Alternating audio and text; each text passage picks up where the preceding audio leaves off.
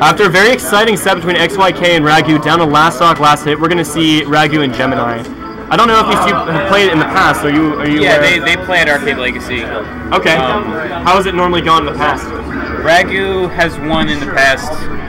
I don't think Joe's beat him, but Joe's been grinding against Sheik. He's trying to figure out the matchup. Yeah. He's been doing better and better. You know what's funny is Gemini and I, we both went. Gemini and I is weird. Yeah. At a suite.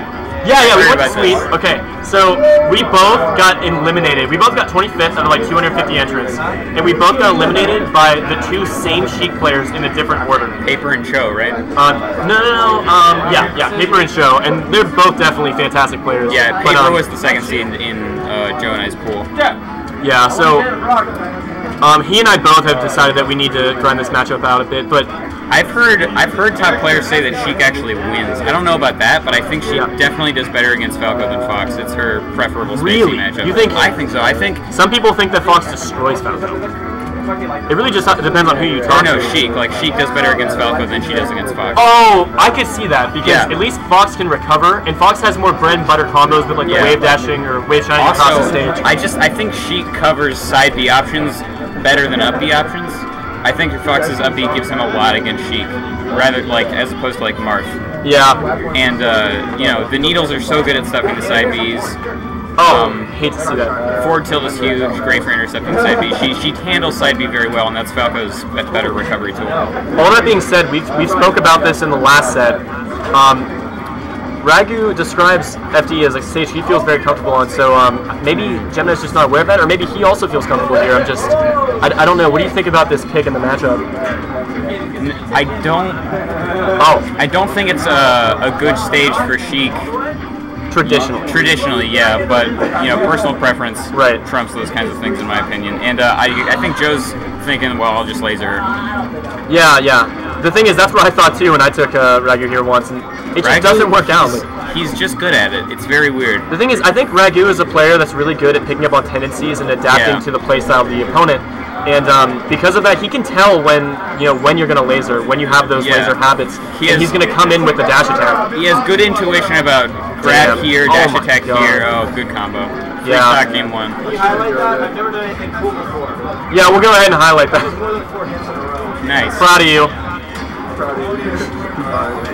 Ragu with a mild vocal pop-off. He pat himself on the metaphoric back. His face remains expressionless, but as it always does. There's a smile. Okay, so Gemini taking him to Dreamland. I think Joe just likes the platforms of this stage. He likes the way they... I could see it. I don't think Joe and I have ever played on this stage. Just literally pass all the aerial, and you'll cancel and do whatever you want. Back air pivot grab is really good. Joe's movement is looking fine right now. He's yeah, we've been practicing perfect wave dashes.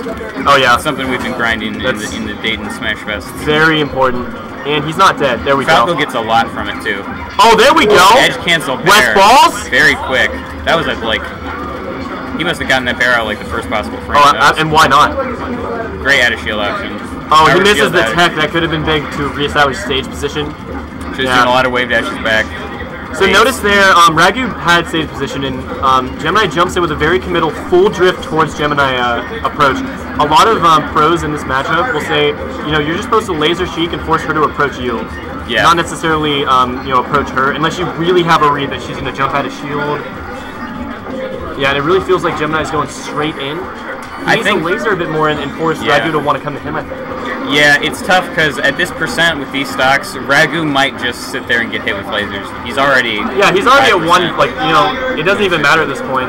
One back air is going to do it no matter where they are on the stage. As soon as Joe can take the stocks, though, I would agree that he needs to be a little more disciplined in neutral with his lasers. He doesn't want to go right on the ledge like that.